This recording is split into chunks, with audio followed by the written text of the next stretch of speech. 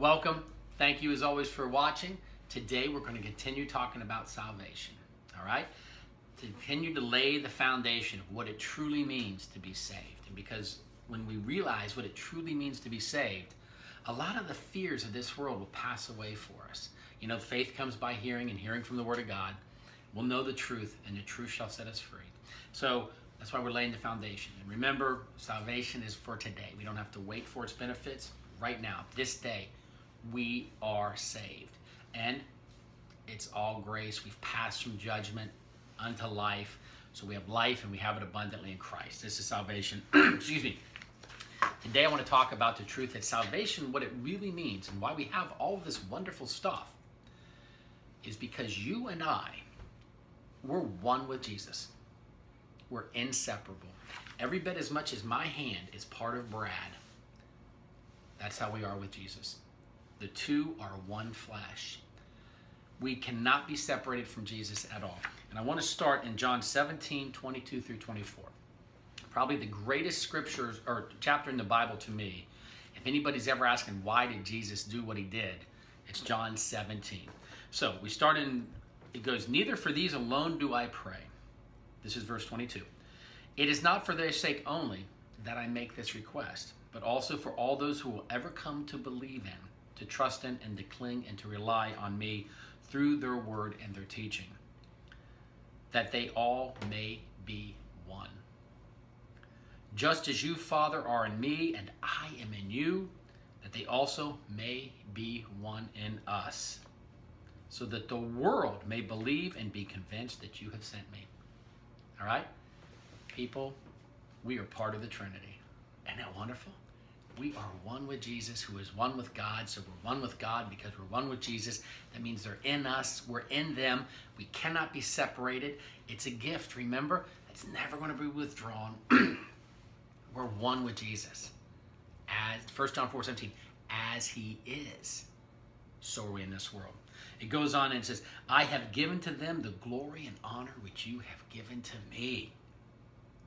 Everything that makes Jesus glorious and everything that makes him honorable, we have it. And it's all a gift. It's all undeserved.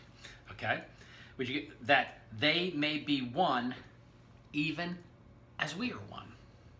I and them, you and me, in order that they may become one and perfectly united.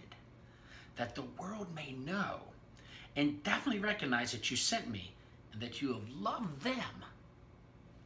God loves us even as you've loved me. Father, I desire that they also whom you have entrusted to me as your gift to me may be with me where I am, so that they may see my glory, which you have given me, your love gift to me, for you loved me before the foundation of the world. You want the world to know that Jesus is Lord? You want to have a successful ministry? You want to know how that's going to come? Because when we realize the truth that we are one with Jesus. Right now, so many of us think, oh yeah, one day we're going to get to go to heaven. But when we get there, we're still going to be kind of separated. You know, God's going to be here on the throne. We're going to be down here telling him how great he is all day. And that's not the truth. The truth is we are seated in the throne with Jesus. The truth is we're one with him. Whereas there's no separation at all. And that's how the world will believe. The world will believe because they will see us living just like Jesus lives. Not as he lived, which would be glorious and great in of itself. We get to live as Jesus lives right now. We are as he is, even though we're still in this world. We're new creatures in Christ. Greater is he that is in us than he that's in the world. Ephesians 5:30 through 32. We are members of his body, flesh of his flesh, and bone of his bone. This is a great mystery. And Paul says, I'm speaking of Christ and his church. Colossians 3:3 tells us, man, we are dead, but yet our lives are hid in Christ and God. Galatians 2:20, we're crucified with Christ, and nevertheless we live. Yet it's not us who lives, it's Christ in us who lives. Salvation is now. Today you are one with Jesus. Today you are perfectly united with Jesus.